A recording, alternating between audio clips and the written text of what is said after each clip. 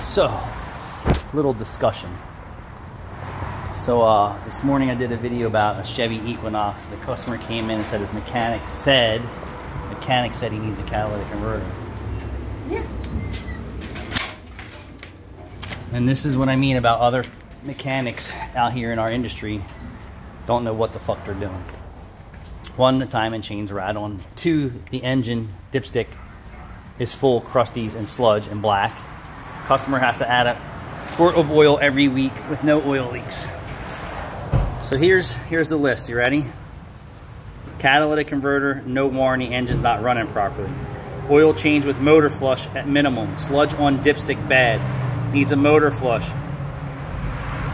PCV mod to intake. Pre-soaked piston rings.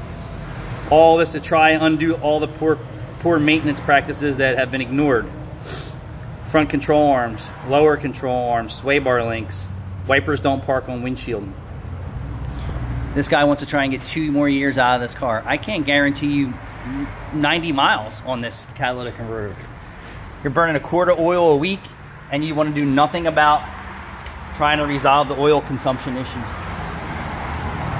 One, his mechanic is either blind, stupid, or has no clue what he's doing.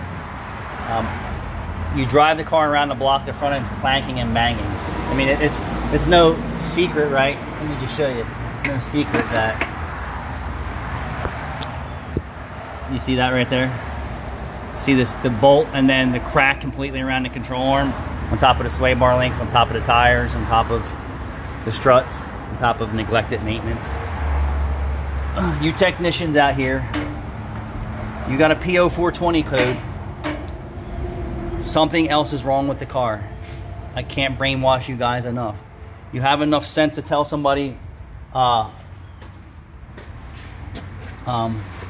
it has a po420 code, but you don't have enough sense to say, hey, what other problems are going on in this engine that are causing this?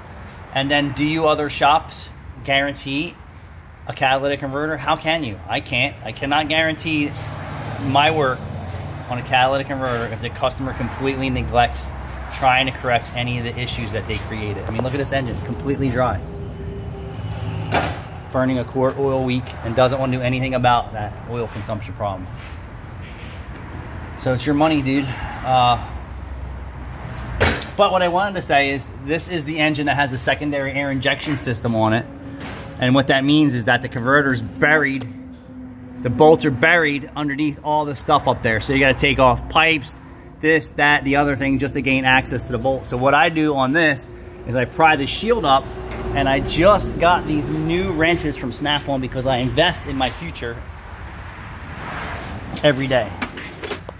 I've been waiting for a while for these. That's the part number right there. So flex head, ratcheting, forward and reverse, and 17 and 19. Oh, I've been waiting for these for so long. I've been waiting for these for so long. I know they're not cheap either. The aftermarket doesn't really make anything like this, so that's why I buy these specialty tools. And this cuts the labor time way down. I think it's 5 hours labor or something like that to tear the secondary air injection system off and then go in here and replace the catalytic converter. I should be able to have this on and off within the hour.